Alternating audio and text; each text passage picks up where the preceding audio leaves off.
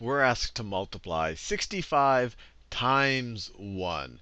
So literally, we just need to multiply 65, and we could write it as a times sign like that, or we could write it as a dot like that. But this means 65 times 1. And there's two ways to interpret this. You could view this as the number 65 one time, or you could view this as the number 1 65 times, all added up. But either way, if you have 165, this is literally just going to be 65. Anything times 1 is going to be that anything. Whatever this is times 1 is going to be that same thing again. If I have, you could think of, well, if I had just some kind of placeholder here, times 1, and I could even write it as the time symbol, times 1, that's going to be that same placeholder.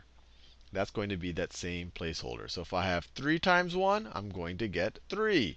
If I have 5 times 1, I'm going to get 5. Because it's literally, all this is saying is 5 one time. If I put, I don't know, 157 times 1, that'll be 157. I think you get the idea.